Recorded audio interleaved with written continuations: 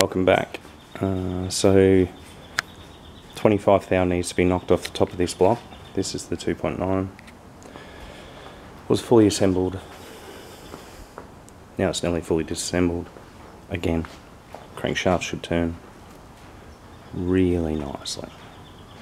This is about $2,000 worth of time, effort and polishing before balance to get this crank to look this way.